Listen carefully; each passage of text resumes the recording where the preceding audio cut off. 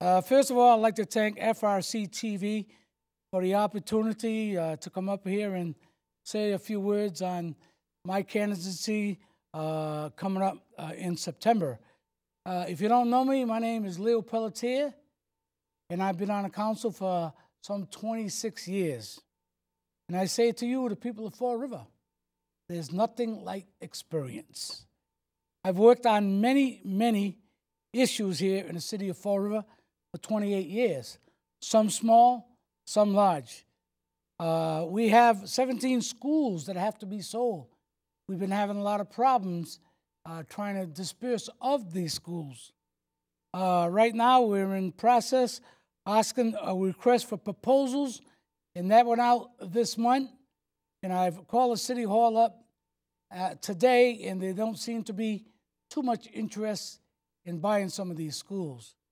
We lowered the price to $1 that you could buy it, but you have to come up with some kind of good proposals. And a lot of the residents where the schools are do not want housing. So that's something that I'm going to look close at to make sure there's no housing that's going to be put in there.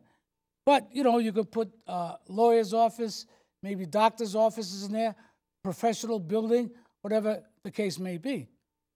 Also, some of the areas, maybe we could knock it down maybe for a park for the kids. But it's got to be dealt with, and we will deal with it. We advertise in a central register for the state, the Boston Herald, Providence Journal, and the Herald News. We're just waiting to see what's going to happen. Jobs, jobs, jobs for Fall River. I think that's the most important thing that we have to do. I said it before, and it has to be done. We got the biopark that we are creating now, but it will only bring jobs in the future, as many maybe as 8,000. The mayor has tried very hard to get casino gaming here in the city of Fall River. Well, first of all, it's got to go through Boston. Once it goes through Boston, then we'd like to get it set up in Fall River. It will create some 5,000 to 6,000 jobs, and you know we need jobs. Also, we have an ordinance, a revised ordinance on the waterfront that will bring many jobs and many different companies. That's something else that I looked into, and we'll be voting on that this week or next week to ease up the permitting to make it easier for people to bring banks, maybe theater, restaurants in this particular area. And I am certainly all for that because that creates jobs. One thing that bothers me somewhat is Proposition 2.5. We go out throughout the community and we see a lot of people are having a hard time paying their bills. And it's just that I would not propose overriding Proposition 2.5. But if it has to be done, it would have to go to the voters of Fall River. And if they decide that they need an override here in the city of Fall River, they would have to say, we'll vote for it, put it on the ballot. Also, facing the city of Fall River, as we well know, all the problems with the gangs and the prostitutions that have been throughout the city of Fall River.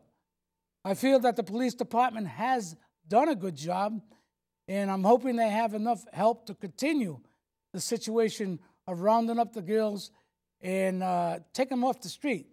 It's something that is just no good for the city, and we have to clear that up. Other than that, like I said, I could use your vote. I'd like to be there for another 2 years. And the best thing I got going for me, constituent service that I do day in and day out. People stop me on the road. People stop me in restaurants. They see my truck. They'll stop me and ask me for whatever they need. And if I can take care of them, I tell it like it is. And if I can't do it, I'll tell them. And if I can do it, I'd gladly do it. I can have somebody tell me right now that they need something. I'll pick up the phone and call right in front of them because I got plenty of time to do that. With that, I ask you for your support and your vote coming up September. Thank you very much.